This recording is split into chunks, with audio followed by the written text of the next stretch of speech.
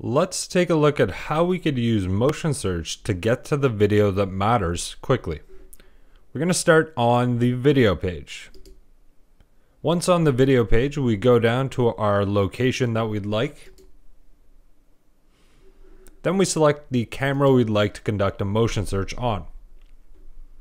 Now we've got a break room here, so what I'm going to do is quickly go to the top of the page, select motion search. Now motion search can only be done in standard def, so we will automatically revert the video back to standard def. And now I'm simply going to use my cursor to draw on the location of interest. Once I've done that, you'll notice there is no blue lines on my 30-minute timeline until much later on. But I can see a bunch of blue lines on my 24-hour timeline. And all of those blue lines are representing anytime there's motion in this area.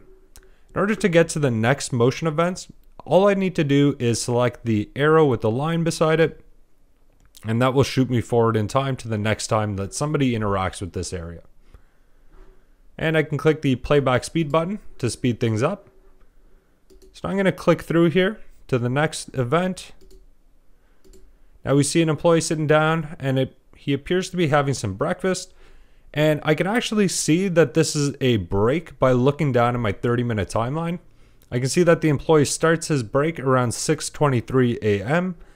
and will finish his break around 6:34. And that is a verified 10-minute break, which is appropriate because that is the allotted time they have to take a break. So that's how we can use motion search to very quickly find the video we're looking for. Also, in this example, we are verifying that breaks are being taken and that they are proper in terms of length.